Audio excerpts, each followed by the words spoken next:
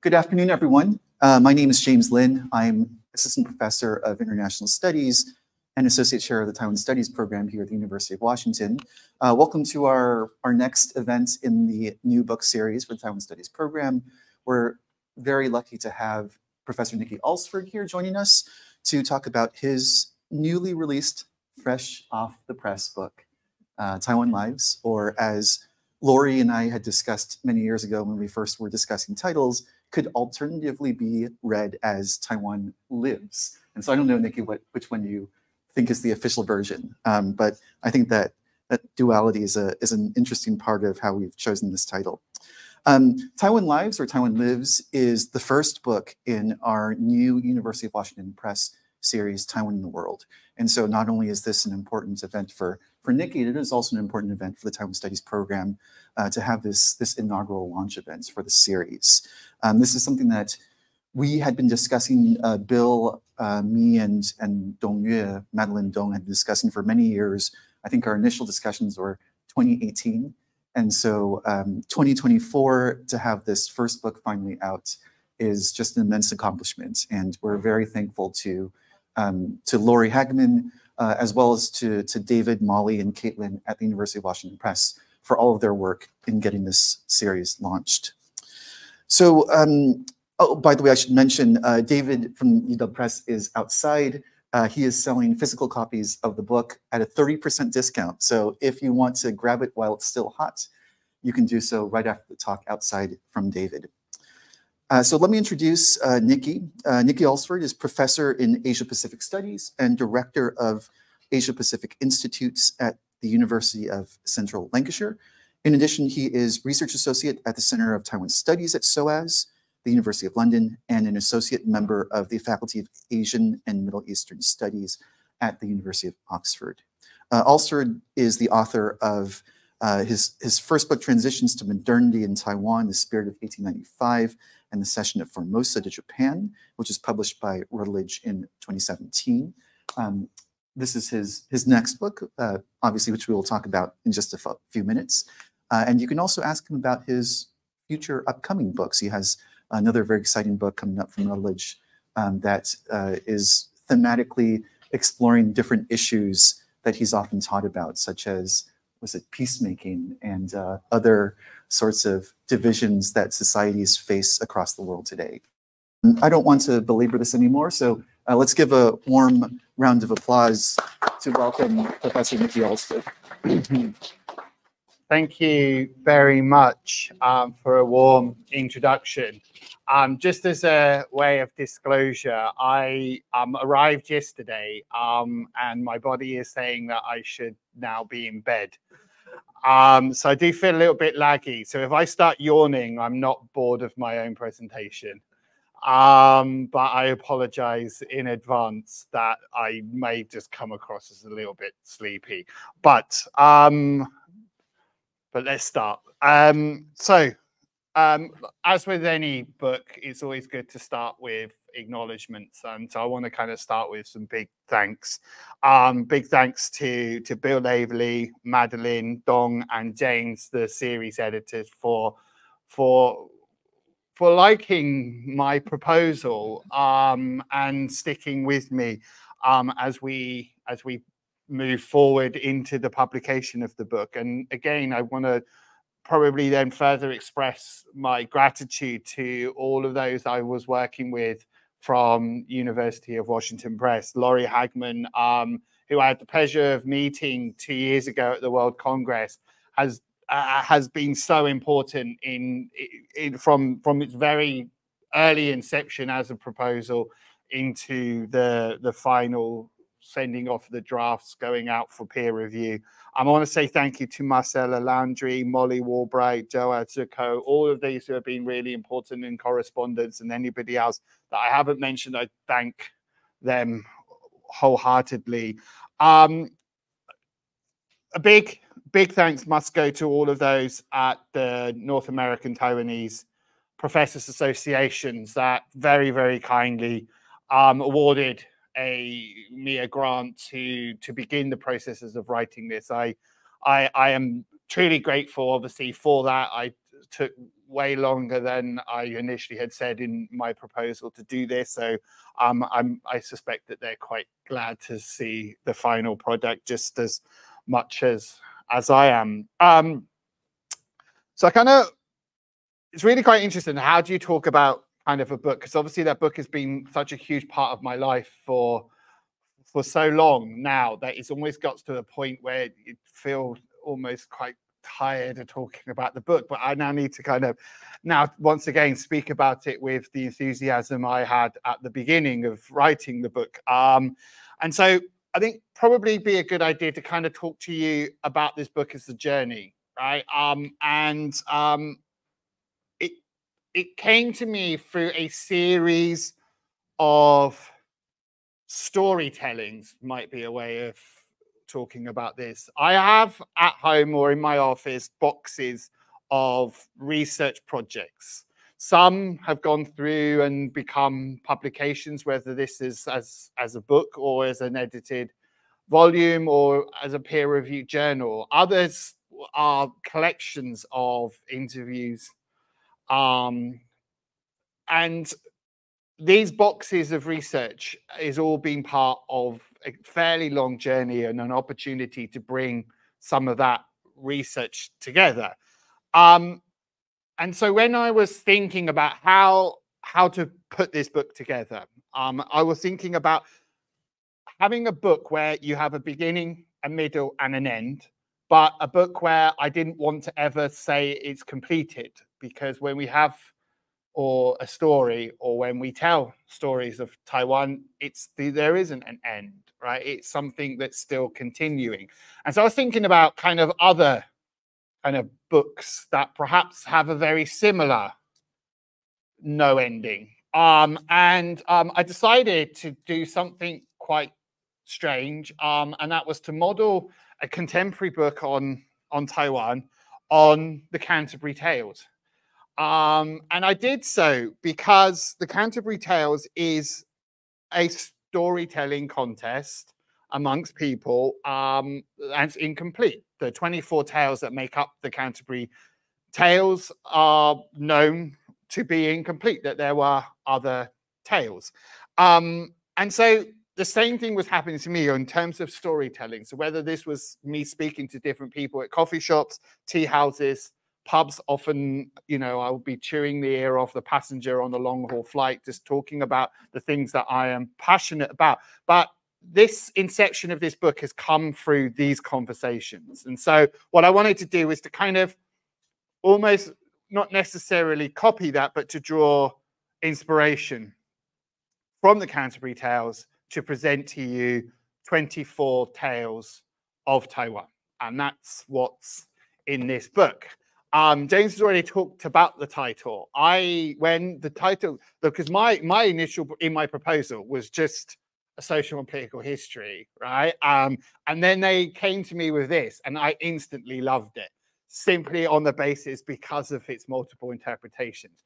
I'm not going to say that there is a correct one, right? Because that I think will ruin it, about which one I prefer. But instead, this is up to the reader. And this is also a really important bit, because again, this is about a relationship with the reader, right? About their following their tales to tell stories, and for them to think about what other tales that they may have put in based on their own experiences, their own life worlds, or their research. And you perhaps will come up with different tales. So there's not a set 24 tales. There are many tales, and they are always changing.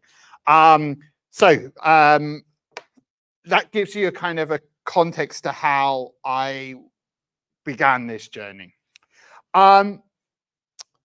The order of the book was also another thing that was important. What I didn't want to do is to create something that could be quite teleological, where I wanted to, where you almost are saying that there is an end, right? So the book ends with the president's tale, but we don't want it to be that that's the end, and saying when the president's tale is not the end, right? So I didn't want to follow something that is purely chronological, right? Because it gives the impression that it is an end or has an end. But at the same time, if it was just everywhere, they wouldn't have a flow. So what I did is combining both a set of chronologies, so there is a flow, but to include a thematic element without there being confusion. I hope that kind of makes sense. So the book is in sections that are thematic, and each section has a flow that follows, or almost follows, a chronological line. And hopefully it's one that isn't confusing. So I want to kind of start with a conversation with you now on map.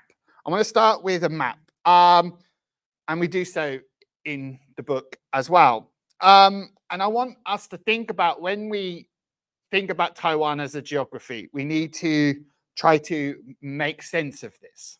And how do we think about Taiwan is something that's really important to me. And then when we think about it as an environment, we need to think about how did in the past and how do in our present period humans interact and affect the environment, and how the environment influences and affects people, whether or not that this is based on their belief systems or the way in which the crops that they grow. All of these things impact both the environment itself, but the environment has an impact on others. So I want to kind of start with thinking about, how do we situate Taiwan? And this book really is a beginning of a kind of a quest for me to start thinking about how we frame Taiwan.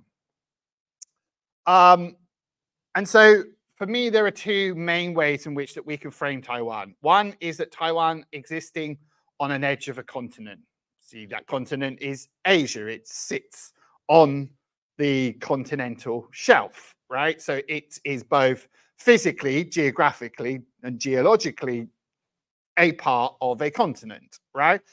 But the stories that we would tell and the tales that we would listen to, when we think about Taiwan as being a continental, is very land-based. It's quite colonial, right? And we can think about this as a movement of people to the island, right? Whether this was historically or even to some extent contemporary. When we start to think about movement of people, ideas, and how these shape the social environment as something that's very inbound, coming into the island, right? It's very land-based. But there are other ways in which that we can frame Taiwan, and one of the thoughts for me, and this does link and tie to a book that I'm co-editing as an edited volume on Taiwan as existing on the edge of an ocean. Okay, that ocean is the Pacific. And when we start to think about Taiwan and the stories of Taiwan existing on the edge of an ocean, we can start to think about that migration as being outbound. And so whether or not that this is in deep history, so the movement of Austronesian languages from Taiwan out through the Philippines and into the wider Pacific, or we can start to see this in a more modern period with this kind of migration or a movement of people from Taiwan to the United States, for example, has a very much that outbound migration, then the ocean is playing a role within this. And so although the book itself doesn't confront this directly as a question, that question has sat with me in how I decided to make up my 24 tales. And so when we think about this in terms of a map and the Taiwan as ocean, we can think about this in maps such as this. This isn't a map that is in the book, but this was a map that's produced of the Formosan languages. So we need to think about Taiwan as being linguistically diverse, but the languages that make up the diversity of this, again, carry in these two ways that we look, these two narratives, whether we look at Taiwan as continent, as an edge of the continent, or Taiwan on the edge of an ocean. the questions that we would ask, the research that we would do if we were looking at it purely linguistically would vary. So here we can see that these is a map made up of the indigenous languages. Some are now gone, extinct languages, where others are still there. Some are endangered while others are thriving. One of these languages became all of the languages spoken, Austronesian languages, that came out through the Philippines and into the Pacific. And we can start to see how Taiwan and the importance of Taiwan, or as Jared Diamond said, its gift to the world, is to look at the geographical extent of the languages. And we think about that outward flow, we can start to think about it this way. So I just kind of want to situate and ground the book for you in how I conceptually think about Taiwan, or how I'm thinking about Taiwan, and that help you to kind of inform why I chose some of the stories that I have chosen. What I want to use this kind of remaining of this kind of launch is I'm going to not just kind of go through each of the 24 tales, but rather I'm going to now select to you some of those tales and explain why I've chosen those characters, those people. And the first story has a really kind of quite a long history with me, and he makes up the first of the tales. Now, this goes back to when I was a master's degree student in Taiwan at National Jeonju University. I was in the library at Shida, National Taiwan Normal University. And as I was going through the library collections, I came across a diary that was uncatalogued. It was sit behind the other books, and it's kind of a bit of a surprise. It was almost like it has the storyline beginnings of Nicolas Cage's National Treasure 3 or 4 or what have you. It's definitely got that feel to it, and that's how I felt in finding this. And this diary was written by a British merchant who complained a lot about the blockade during the Sino-French War, the blockade of Taiwan from 1884 to 1885. And he wrote in his diary that is just complaining, but it gave a really interesting account of life in Danshui in northern Taiwan. And so I began to think about this diary, and I approached a publisher in Taiwan, SMC publisher, Nantian, to see whether I could publish an annotated version of this diary. So, see, the diary did not sit in any form of copyright, and I wanted to annotate it, so where just to put like a contemporary edge on some of the things that he was talking about, so that I can give it some context. And so I did this. And so one of the first things I started to do as a kind of a junior detective was to try to locate who he was. I found from a government paper that this gentleman, John Dodd, died in Wales, in a very small village in the Welsh valleys in northern Wales. I had a little look in there, and there was a blog, and the last entry in the blog was like 5 or 6 years prior to me searching, but it had a contact.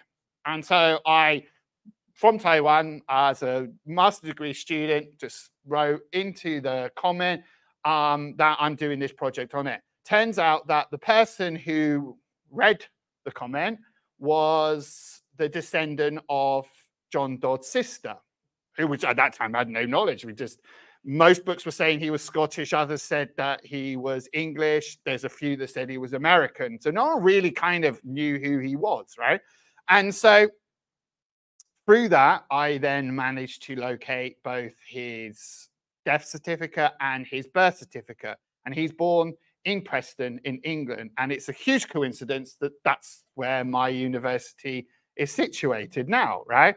And so I began to then do more work on John Dodd. And one of those boxes that I was telling you is stuff that's kind of followed that book that was published in 2010. So it's stuff that's not in that book, right? And that's what I mean by this kind of collection of things. So I've been in contact with his family. So John Dodd had a relationship with a woman in Hong Kong. He fathered 2 children from that relationship. And I've managed to have conversations with the descendants of those children. And those children have very colorful lives that go from being interned in the prison in Shanghai during the war to others who are now work for the ministry in Fiji. So they've got the interesting stories themselves. And so I wanted to kind of include a bit more on him in the book. So we begin with that. Now, you may ask, aside from just kind of moving and living in Taiwan, what did he do?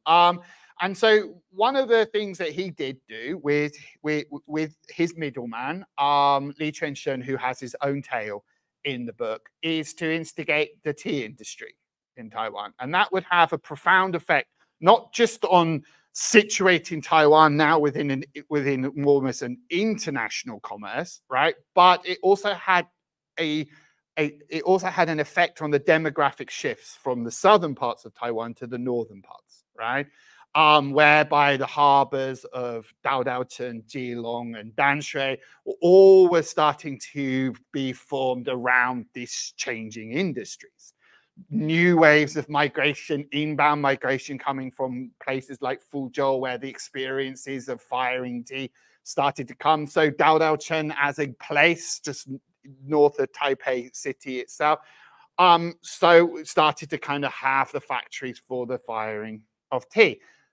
Dodd was also a person who, on many of his wanderings that Victorians tended to do, was to answer a question about this fire coming off of the mountain. And he found that that fire was due to petroleum deposits. And so Shell Oil Company, they had a bit of a role to play, though that didn't move much further than just the kind of a general survey.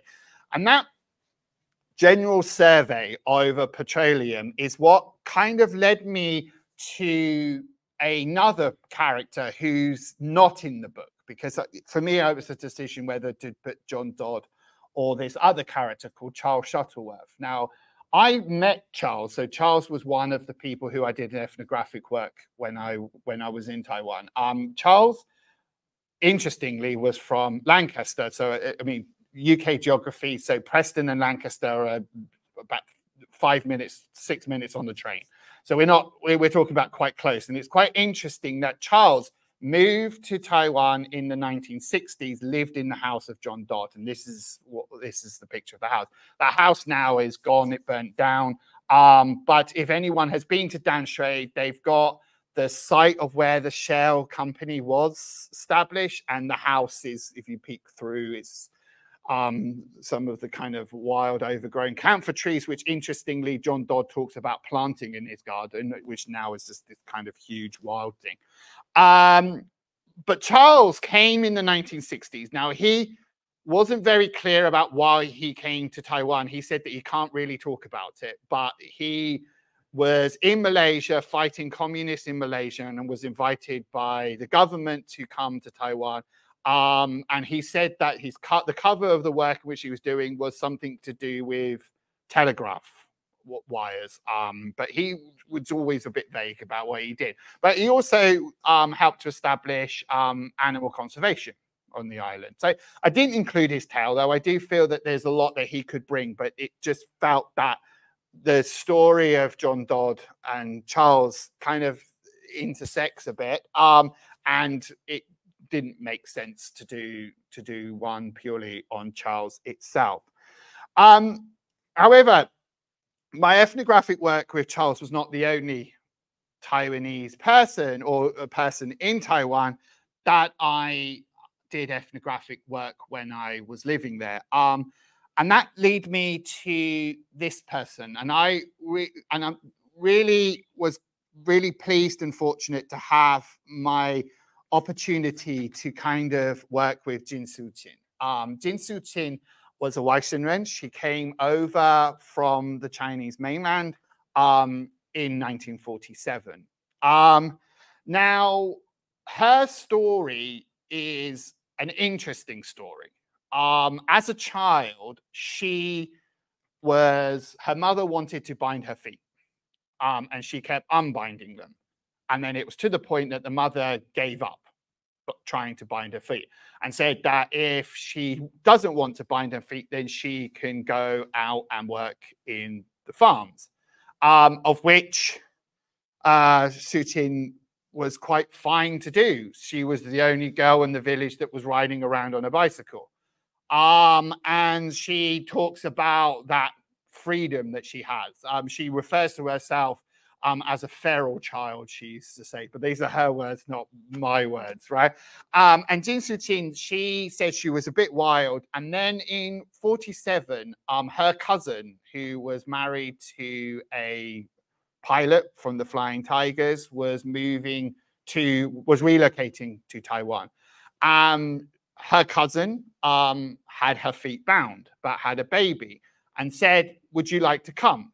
And then Jin Cession was like, yeah, sure, why not? I'm not doing anything today. Kind of idea with the idea that it's not going to be a permanent thing and I'll just help you with the baby.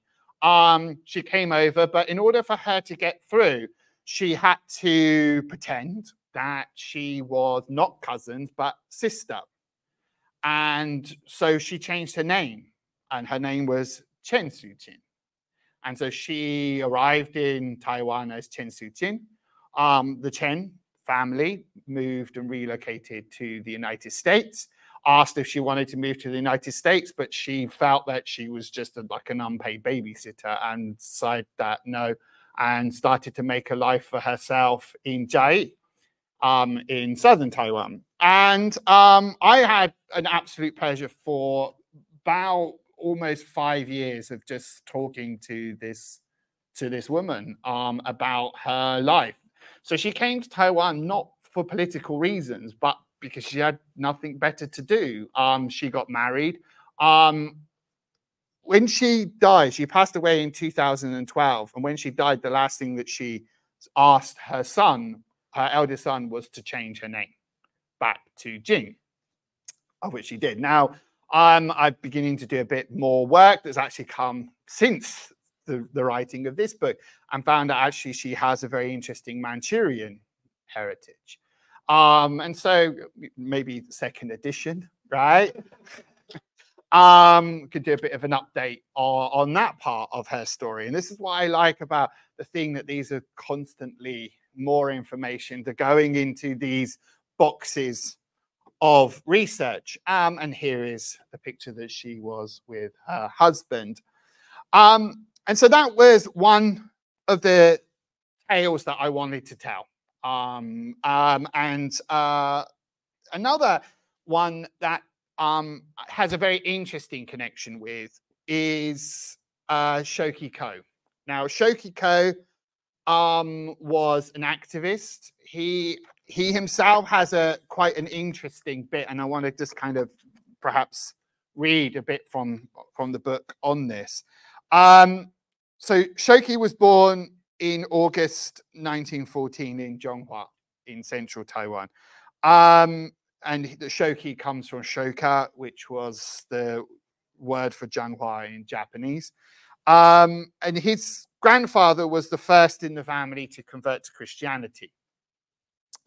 Shoki's father wanted the first son of the family to go work in the ministry.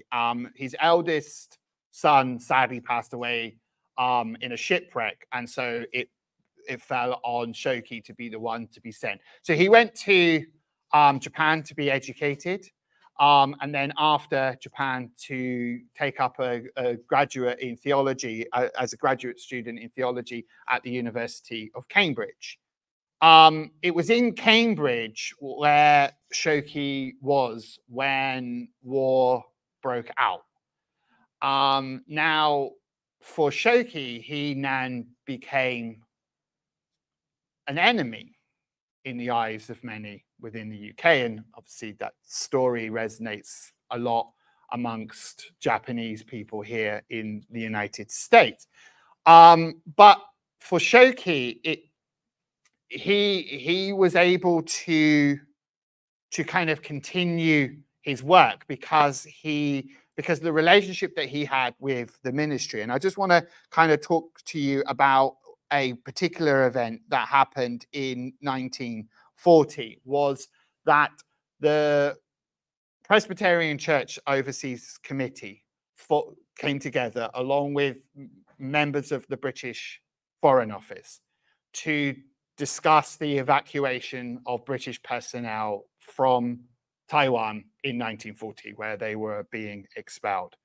And Shoki's role that he played within the eventual evacuation of both the mission, but also the consulate, as well as members of the business community, meant that during the war itself, Shoki was given, was kind of allowed to kind of continue to work. He took up a job teaching Japanese at SOAS, the University of London, my alma mater, and also worked for the BBC World Services. So he had a very interesting kind of life during the war years. However, in 1940, I think it's just now got to remember what I wrote, right?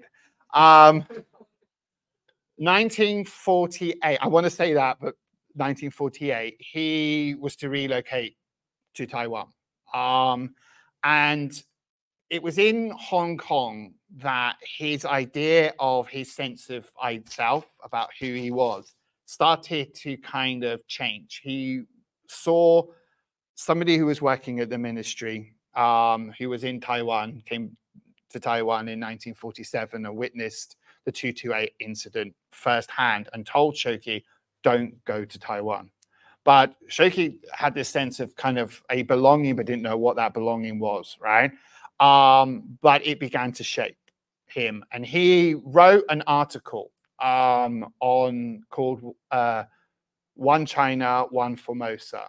And he wrote it with a Sri Lankan pastor, and with the idea that like India, but not the partition of Pakistan and India, but rather of Sri Lanka and India, perhaps offered a solution to one Formosa, one China. Those words meant that he was exiled for those comments, and he, like many others, would live in exile. And I was quite fortunate to meet with, I've never got the chance to meet Shoki. Shoki passed in 1988, of which I was still very young. But I did get an opportunity to speak to his family, descendants of his family. And so they, you know, they shared their family pictures, their family archives with me. And so I was able to do some research, and I've published elsewhere on Shoki Ko himself, but I wanted to talk more about kind of that wider context to which the Shoki himself lived. And so that made up one of the tales.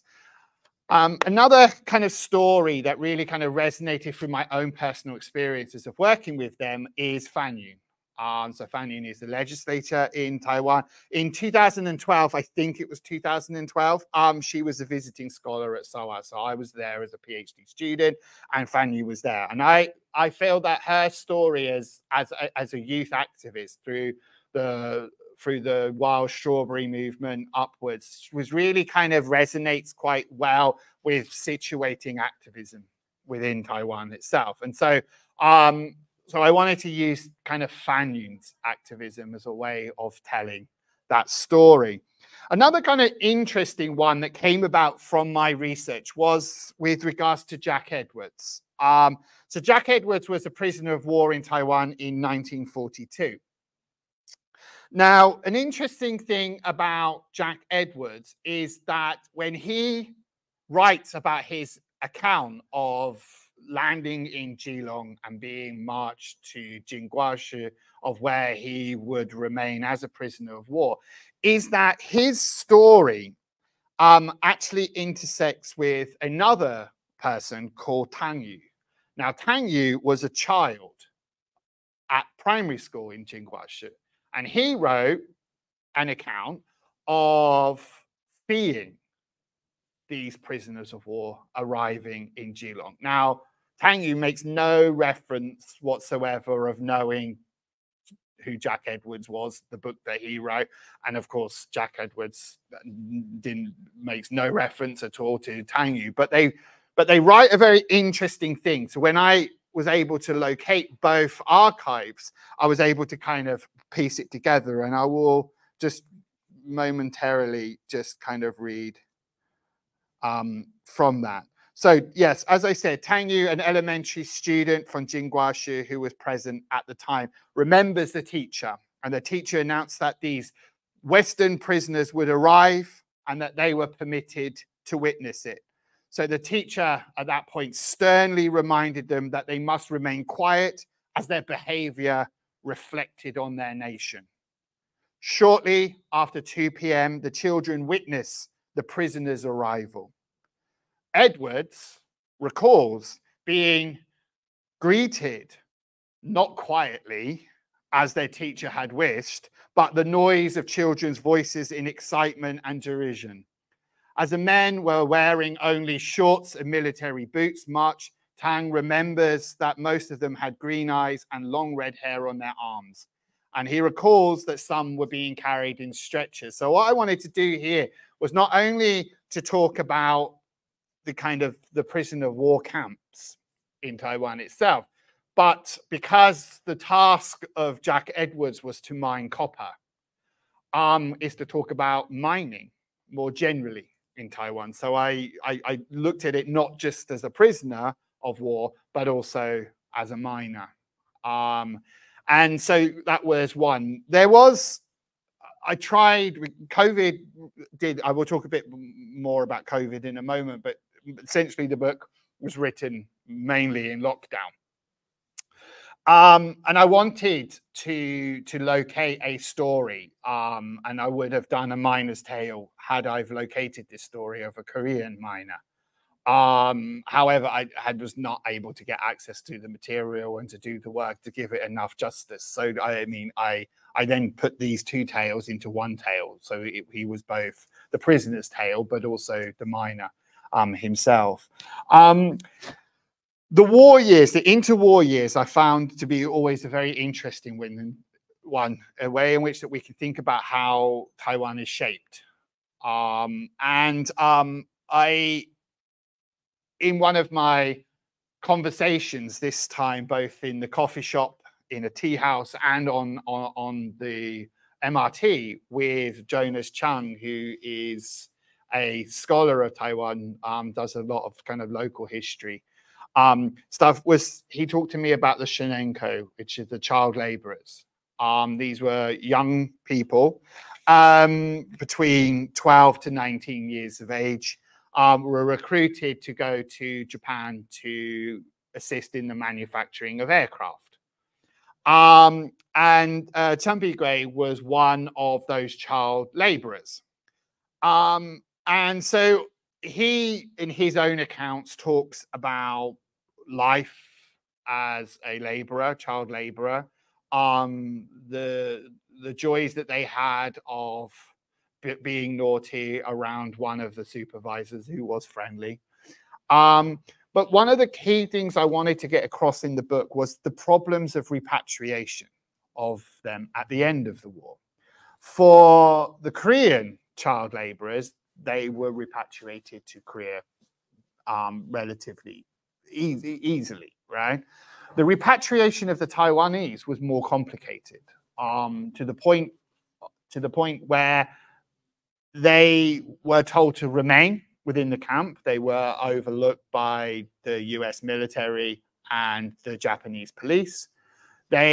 All child was issued with a copy of Sun Yat-sen's Three Principles of the People, and was told that this is now your nation.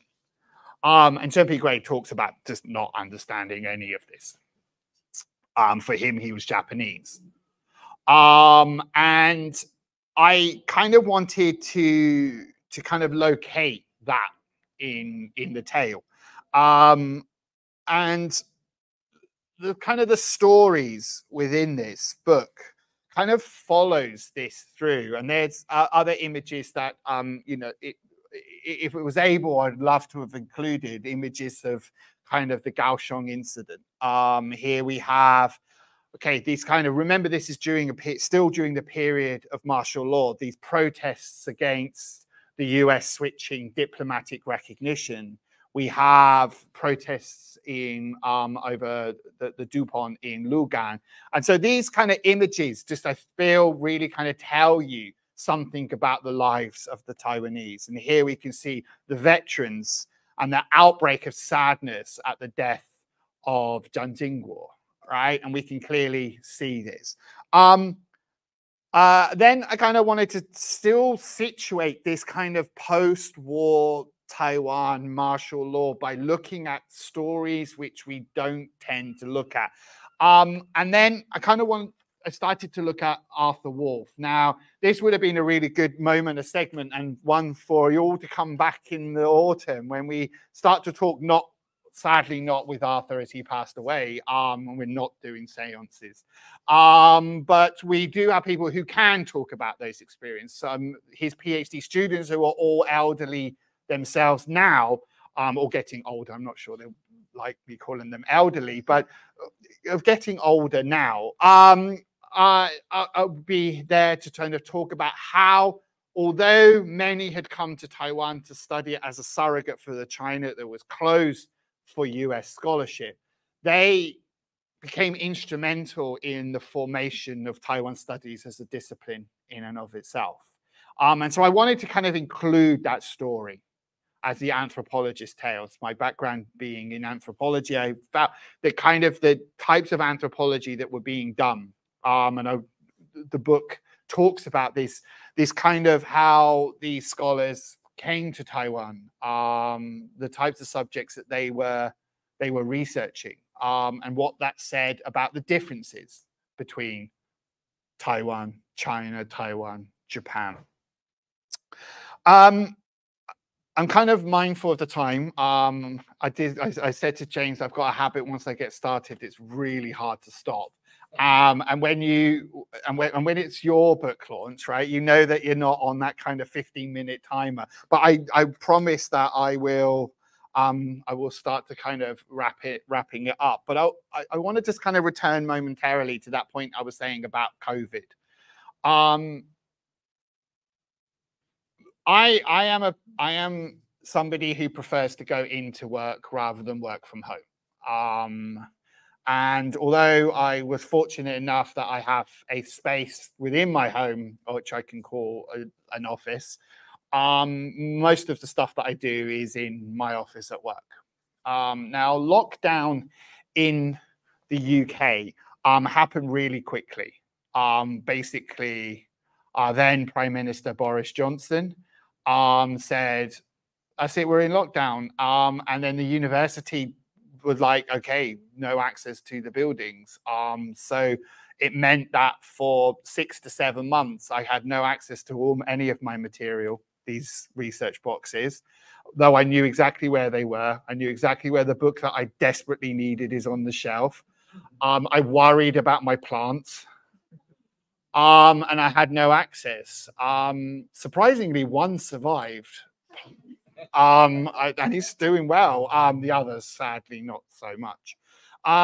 So the writing of this book was a little bit different. And I kind of almost felt like Professor Kusakabe from My Neighbor Totoro, and just the kind of my room started just to get filled up of different stuff around me as I was trying to piece it together. So that's the reason why I've got that image. Everyone's thinking, why is that? But it also meant that I hadn't planned to do a tale of epidemiology, right? I didn't plan to do that tale, but I felt that it was important to think about how, at the time I was struggling to write, the people who I knew in Taiwan were sitting in coffee shops, sitting in tea houses, and the response was different. Like, we were really bad at it, and they seemed to be really good at it.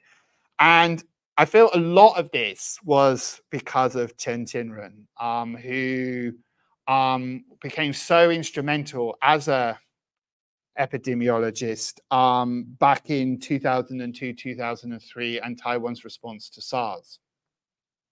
And he played a role within the COVID. There were others I could have done that became important, like Audrey Tang, the digital minister. She played a crucial role about how to prevent misinformation and kind of almost controlling the narrative. And so I felt talking about the SARS, I think became an important part of how Taiwan managed.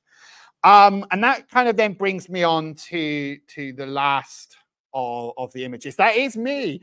I don't know what happened, right, to my hair, right? I mean, so if anyone has curly hair, Taiwan is a really bad place for curly hair, right?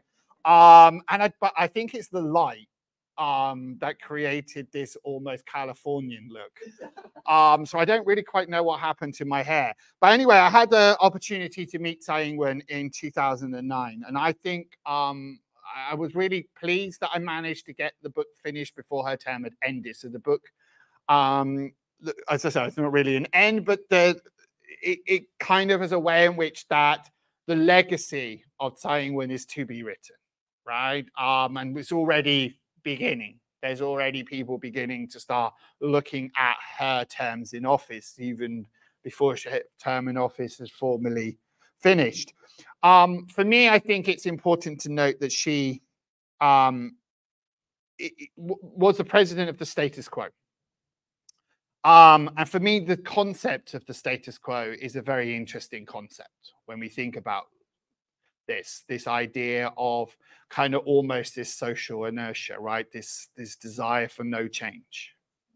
And to me, I feel that including her tale was an important tale for the president's tale. There are many presidents of which could have been done. I felt that hers was the most fitting as a way of kind of bringing the 24 tales. So just as a way of kind of closing, I want to read to you the conclusion. It's a short conclusion, so please bear with me. So the history of Taiwan is made up by its people. Although the tales presented here in this book are separated by as much as 100 years, crossing colonial layers, they congregate in certain areas in Taiwan. And this is one of the interesting things that came out. Now, my PhD was to look at 1 year in Taiwan history, 1895. And I looked at it in Daodaochen, so mapped 3 streets and just documented what they said about this transition to transition to Japan. And that became the base. My PhD thesis was written up, became the base of my book with Routledge, which James talked about, Transitions to Modernity. But Daodaochen is a really interesting place for which this took place. Daodaochen in Taipei shaped multiple narratives.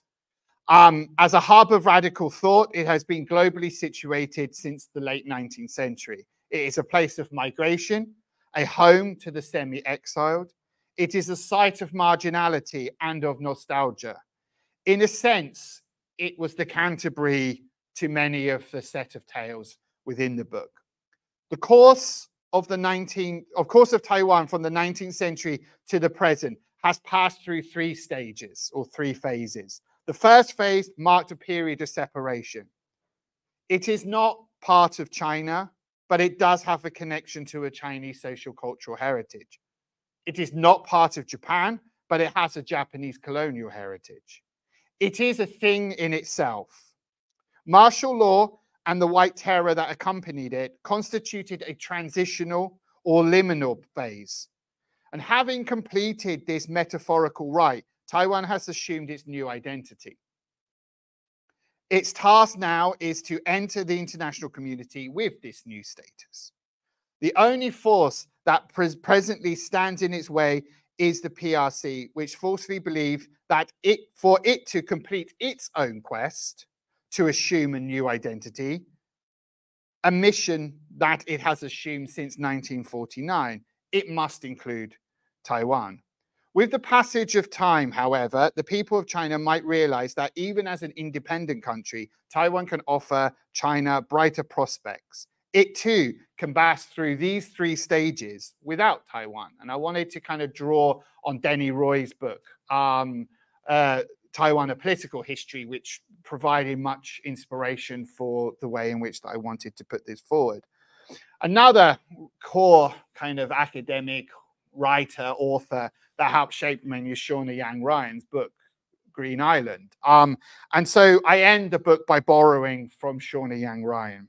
The scene: a warm day in March under a perfectly blue sky, as a small group of friends sit on the banks of Taiwan's most northerly mountain range. Dr. Zai, switching to Taiwanese as there is a Japanese family picnicking under the tree beside him, whispers to his future wife, "We are curious creatures, we Taiwanese orphans. Eventually, orphans must choose their own name and write their own stories. The beauty of orphanhood is the blank slate." And so, different people with different tales, many more than the 24 that I depict here, have chalked their presence upon this slate. And so, for the people of Taiwan, this book is for you. Thank you very much.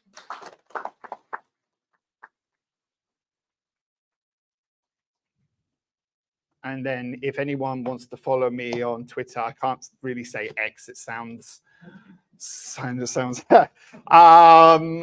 but anyone that wants to follow my work or email me, please feel free. Thank you. All right. So we are now in our question and answer period. For those of you who are joining us online, you can leave your question in the comment section of YouTube or Facebook, and we will see that here. And I'll go ahead and ask those questions to Niki. So any questions so far from our audience? Margaret, go ahead. Hi, Margaret.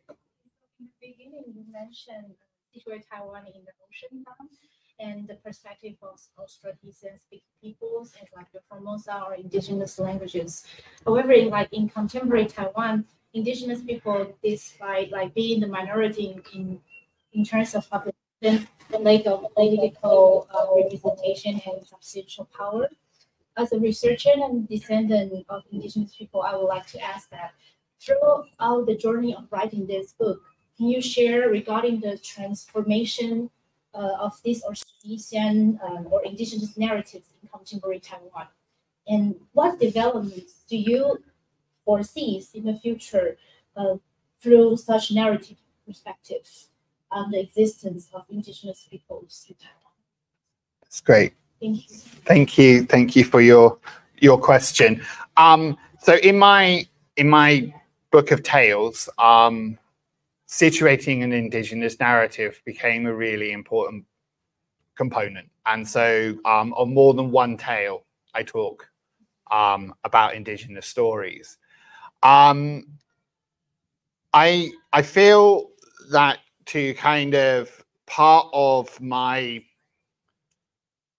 process or thought process is to think about other ways in which that we can look at Taiwan. I feel that framing Taiwan as ocean provides greater opportunity to think about these tales.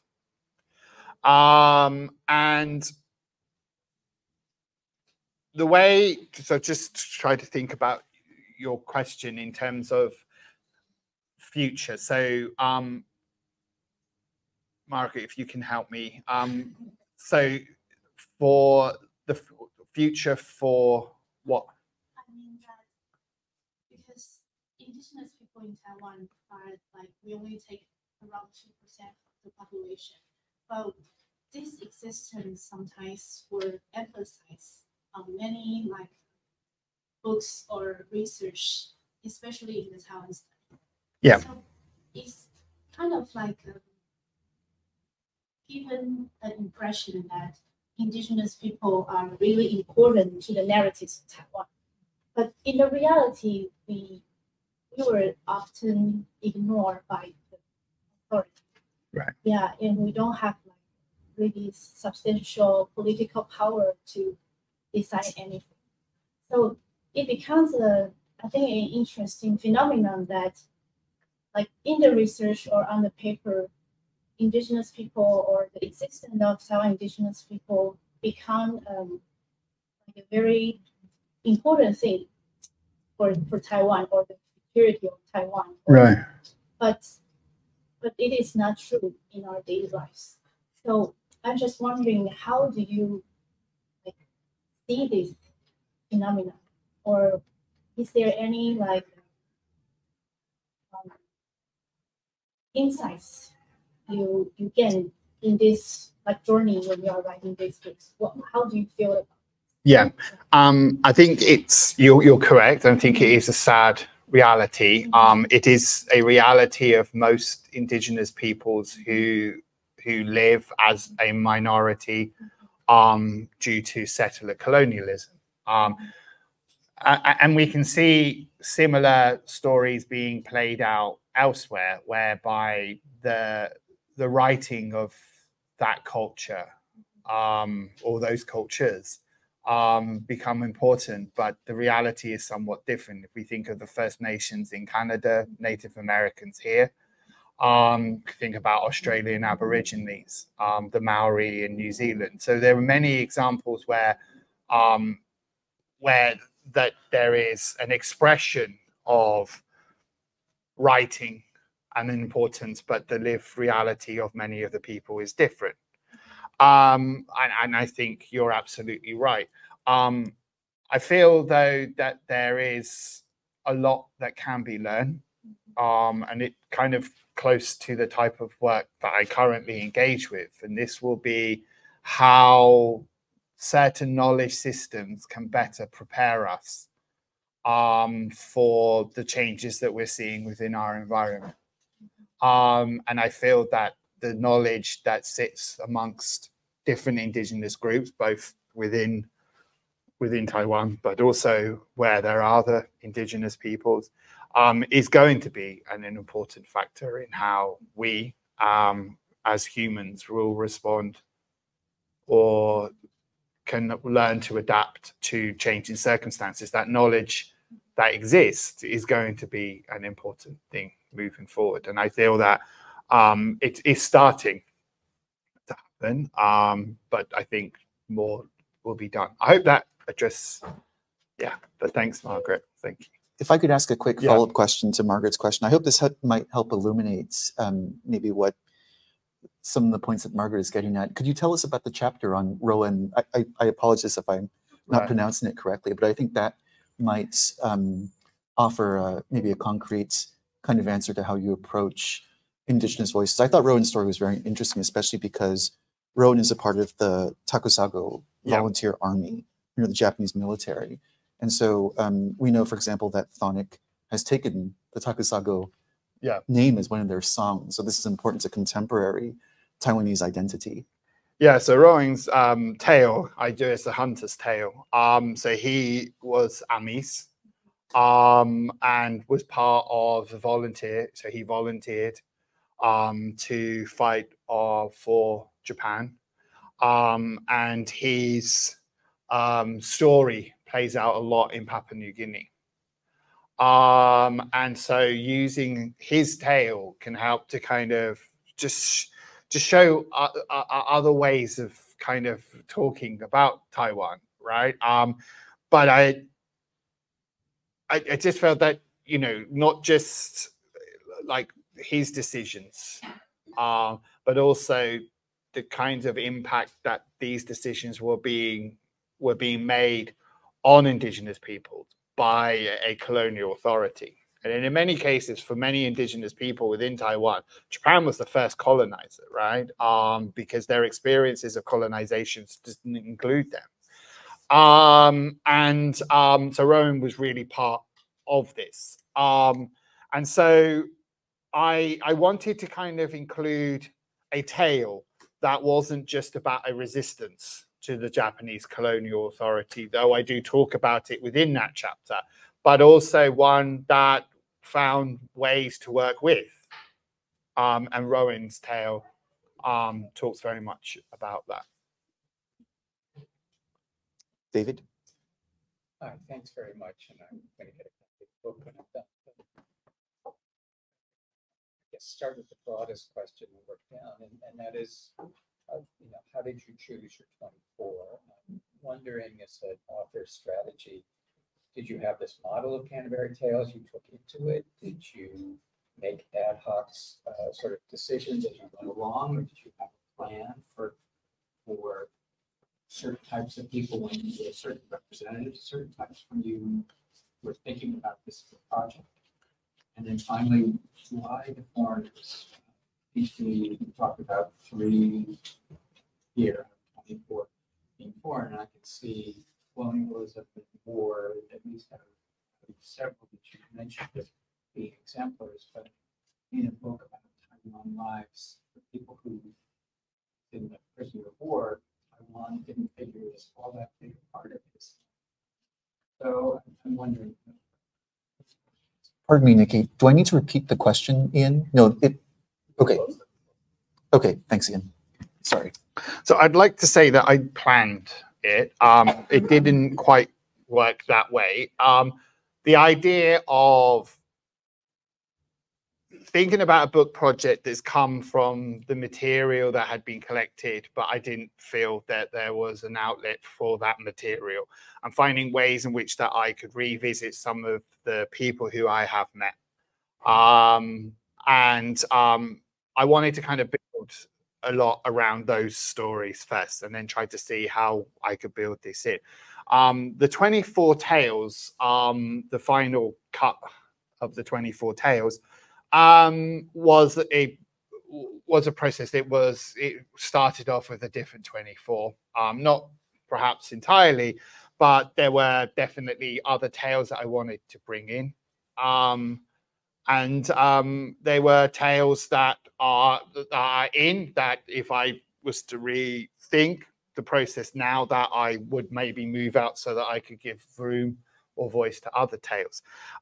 So it was definitely a process that I kind of knew what I wanted to do. I didn't want to do something that's purely chronological, but at the same time, I wanted to make sure that there is a journey.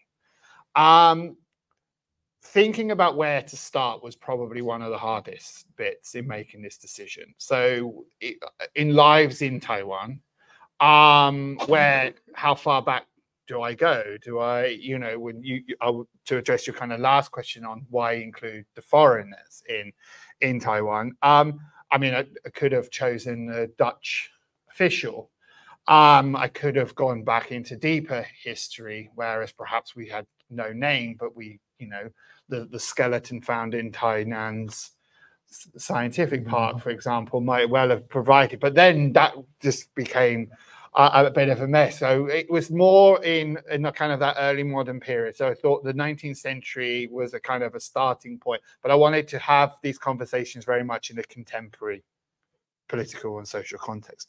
My reason for choosing foreigners in this is because I wanted to include that thematic discussion around them. So it is not a story of just them. They provide a biography for a wider context. So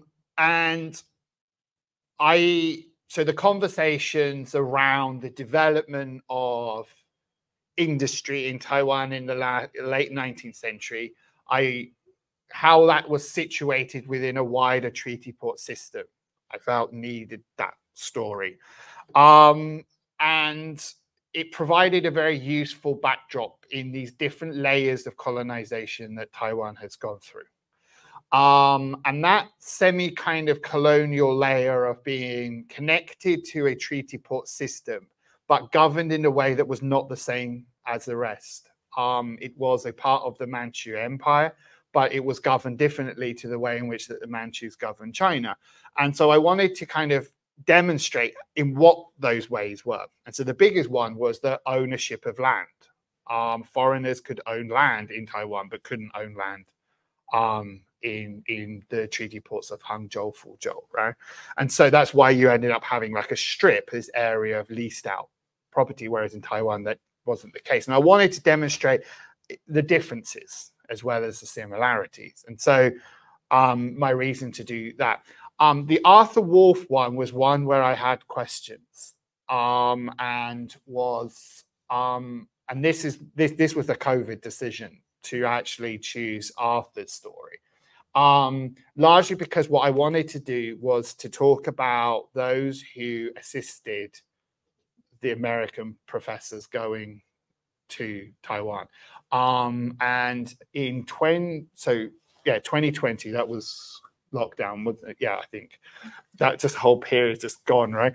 I was meant to go to Taiwan. So I was in Taiwan every year, apart from the 3 years gap hiatus and that, was to actually do that as the story and then bring in this anthropologist. But because I was working from there, that was the reason I didn't do that. The prisoner of war, I just thought it's an interesting story to be said about the prisoner. And so it could have been the prisoner like Jack, or it could have been Tony, the child. But then I felt the child story of Zambigwe, who went to work in Japan, was a better one for a child's story. But if I chosen Tony Zone, I wouldn't have had the opportunity to talk about mining. And so it felt to me that actually that provided a very useful backdrop. But the idea of these layers of coloniality meant that the lives in Taiwan or of Taiwan isn't just Taiwanese, right? People are being shaped, or how Taiwan has also shaped people. And that was one of the things in which I wanted to get across about how John Dodd lived his life, was shaped by his time in Taiwan, shaped his life afterwards. He talked very much about settling in northern Wales was because it reminded him in some ways of Taiwan. Not quite see how he saw that, but you know, each has their own interpretations of their environment, right? So we allow him that freedom to be expressive that way. But I wanted to see how the environment influenced people, and one way in which we can do this is to look at this through people who may only have sojourned there for short periods rather than to be born or live their lives out in Taiwan.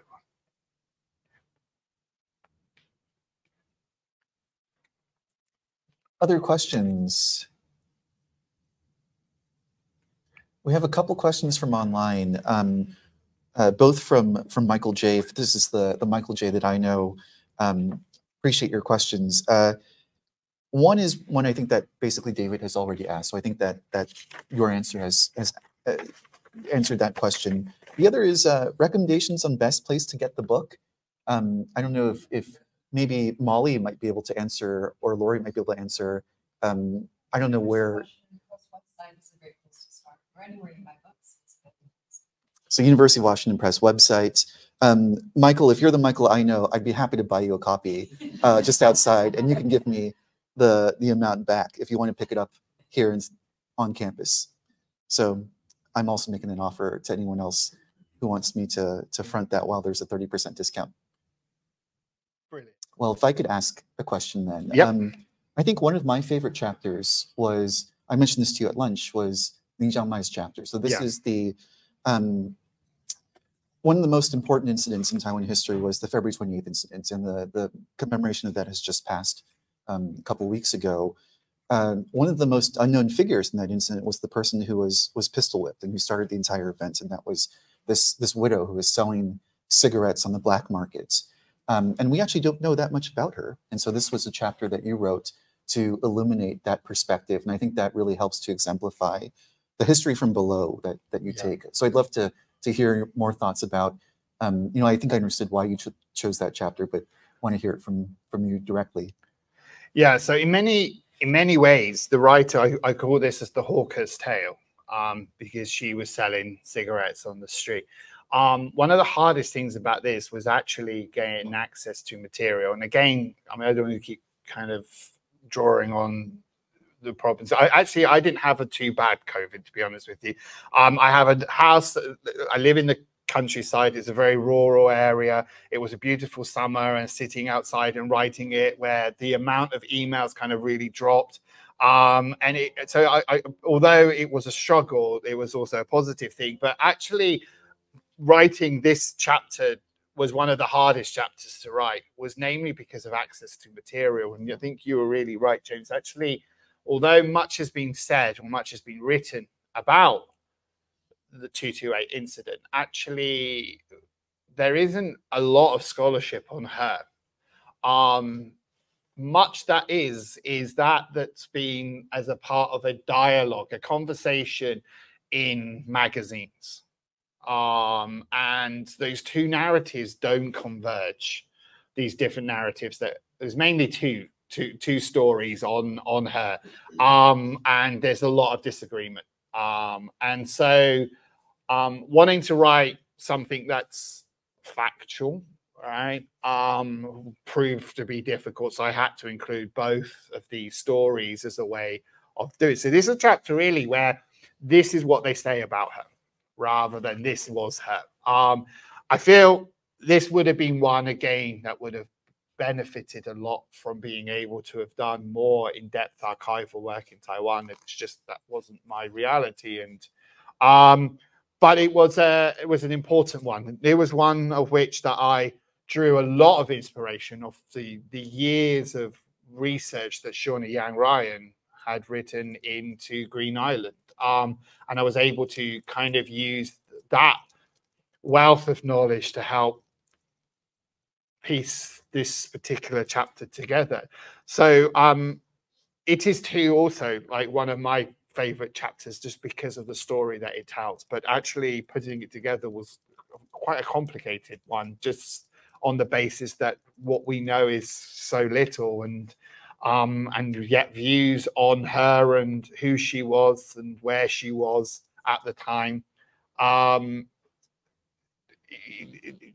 There's controversy. There's no actual agreement, although there's a lot of eyewitness testimony, which is where most of the evidence comes from.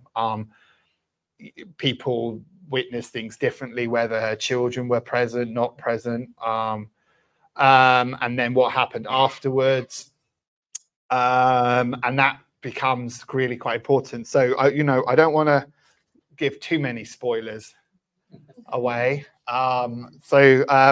Yeah, please enjoy the struggles of putting this one together. And yeah, I hope you could share one small spoiler with us, which is the children. It's just really fascinating that their accounts doesn't seem to accord with what I would have assumed. I don't know if you'd be willing to share a little bit more about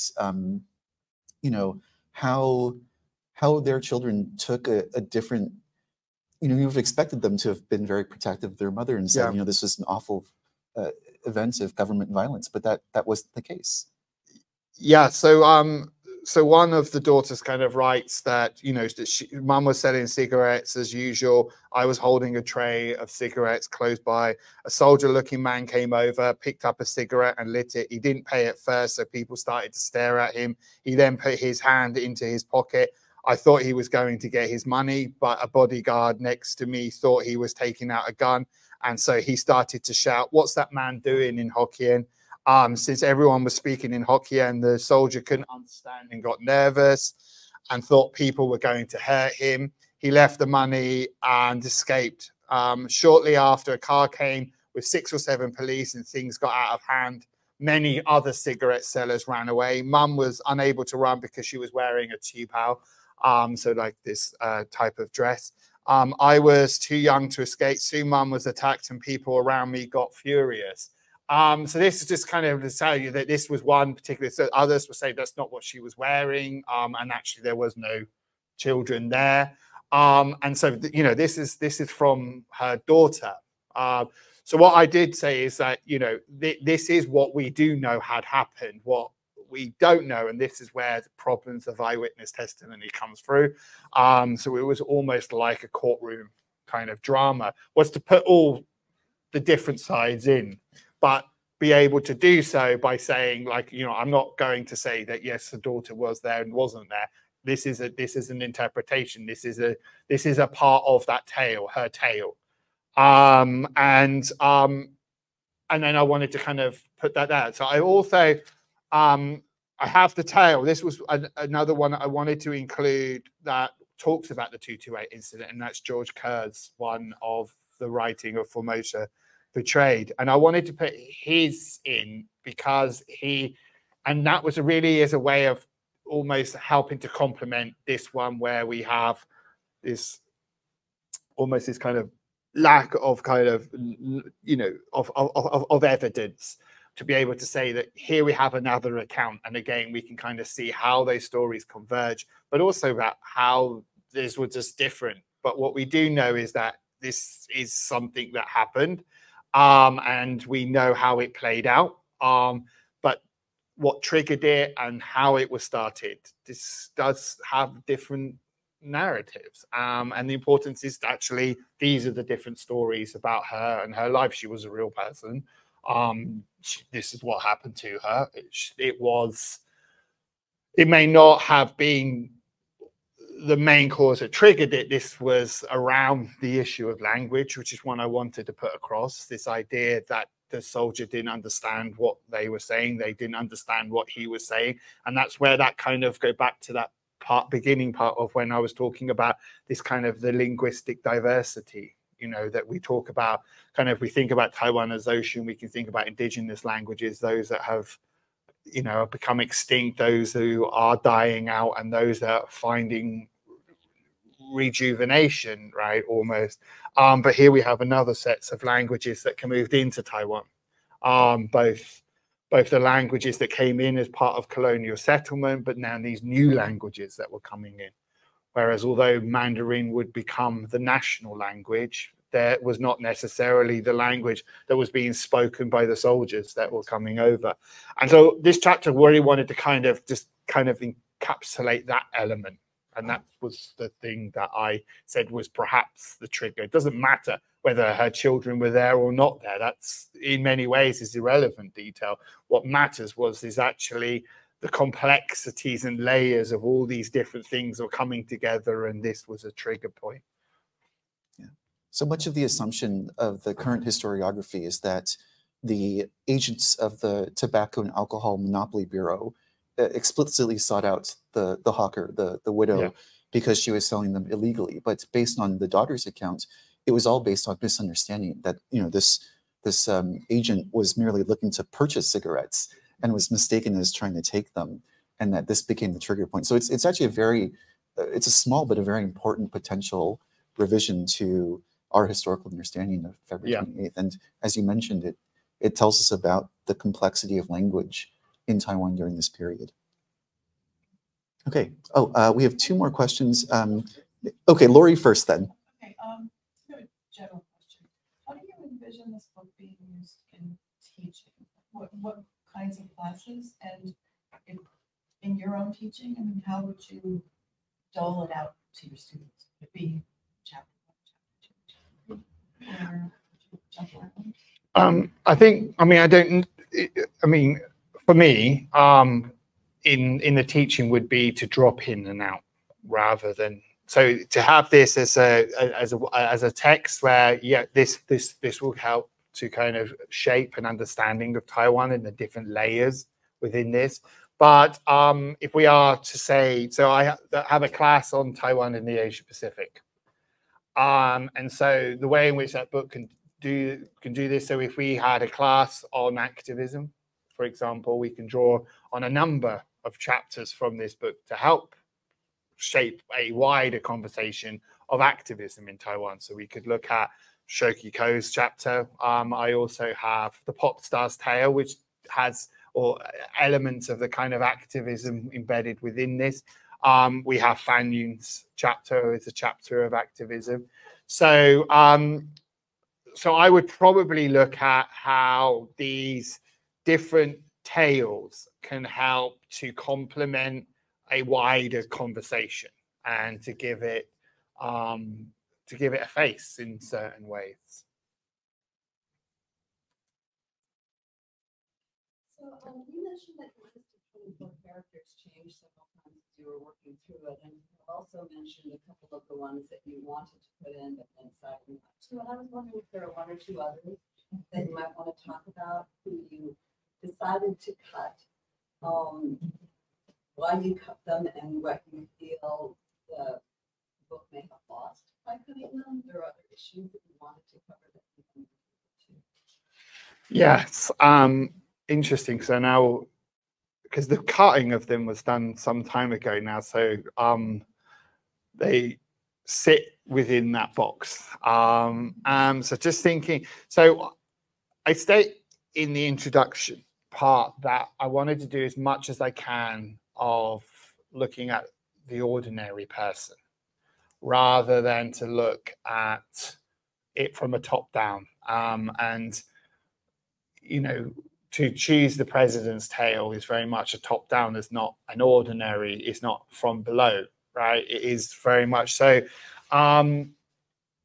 What I wanted to, those that I haven't included, there was one tale that I wanted to do, which was the diaspora tale, was to look at a story of a Taiwanese person, someone Taiwan born, but has lived outside. And actually, I contemplated using Shawnee Ann Ryan as the study for that. So her writing, Green Island, was as a writer, an American writer. And I thought about that, and I in certain ways I would love to have included that one, but it would be, it was that or the president's tale, and I just, and that was the thing. I wanted to kind of end on the diaspora. It just felt a bit kind of like that was a tough one. So what I did instead was to kind of put Shawnee Ann Ryan's narrative through most of the chapters, has elements of Green Island within it. And so because the book would not, because her chapter would not have been about her book, it would have been about being a Taiwanese outside, within the diaspora. And yeah, so that would be one example of somebody who I wanted to include and didn't. When I put in the one of epidemiologist tale, that one was one that I felt was needed to be put in, but was never because COVID wasn't a thing that had happened when this was first being conceptualized. And so, you know, had COVID not happened, then there is the possibility that that may well have been different. And it may well have influenced others. And my decisions of some of them, you know, was to have more ordinary people who only going to appear in this book potentially, right? And I would have perhaps considered more of those tales if I had the opportunity to have done ethnographic work within Taiwan. There may well have been more. And if that had been the case, then it'd be one where there is work written on these people, and I would have perhaps made the decision to include people where they're not written in, but circumstances meant that I had to bring this combination of people who fortunately I had done work with prior, and it was a case of going through those boxes, but it wasn't new people. Yeah. Any other questions?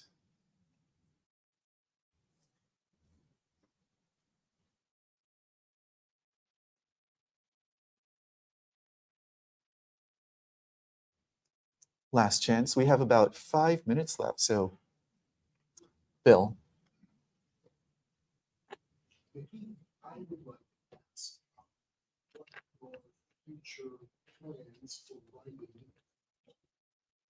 And I was wondering whether you'd like to continue this. It's such a seductive way to write history and to read history. And you know, I can easily imagine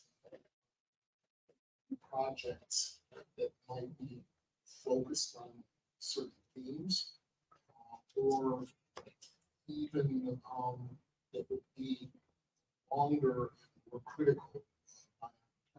The strategy goes to Taiwan kind of approach. I'm just wondering if you have any. Okay, so current work, now that I'm able to get back to doing field work. I'm working on a way to understand different knowledge systems. So we were briefly speaking about this over lunch. It's trying the best way to kind of articulate it, because for a long time it's just sat within my own head. And it's a way in which that people get a sense of feeling about their environment, and is how can we document feelings, people's sense of intuition. And I'm looking, or I've looked for a while, about whether or not that can we measure feelings, and if we can measure feelings, can that measurement feed into like the IPCC report on climate change? And then I kind of had almost like an epiphany that perhaps we don't need to measure it, we don't need to quantify that, but rather it could help to feed into a solution in terms of how people adapt to their environments by using knowledge systems, right? People can use it to help build resilience within communities. And so my project with Taiwan, as I'm beginning to start putting Taiwan as a case study within this, I also work on the Henya, the female sea divers in South Korea, whose work I do. And I have field work this year in Papua New Guinea as well. So I'm working on a project that looks at whether or not that people communicate climate change similar or different, whether they live in high altitude cultures or low altitude, i.e. under the sea. And so I'm currently working on that. But with relations to moving forward with Taiwan, I have a project idea around indigenous beekeepers.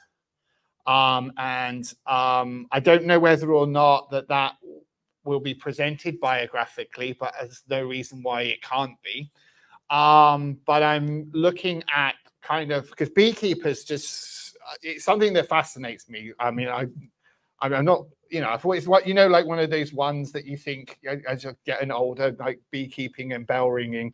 But I don't really have the time to look after bees, but I would love to do this. But instead, it's good that you can then research people who do look after the bees. But what fascinates me about beekeepers is the extent of their knowledge to be able to make sense of the world around them by just having a feeling, like the weather, a feeling around, okay, it's going to rain today.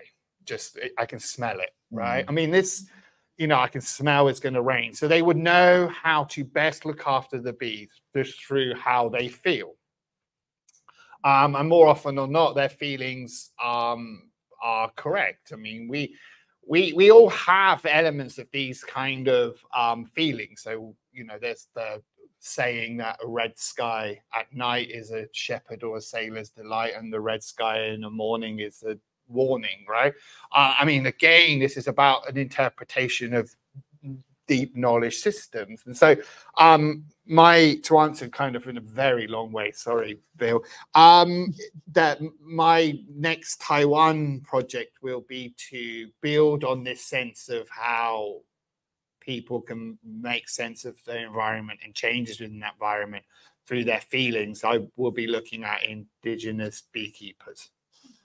But I'm glad that you mentioned about the biographical things. This was really that kind of thing that I've done and not really thought that I would follow a similar style. But there isn't any reason why it can't be a book of beekeepers' tales, right? That may be it. Maybe it was born here. I acknowledge you, Bill, that the inspiration for it came here. Right here is where it's at. So if you see a future book with UW Press on the beekeepers' tales, it's thanks to Bill. And with that note, we are now at time. So let's give another round of applause for Niki. Thank you so much, Niki.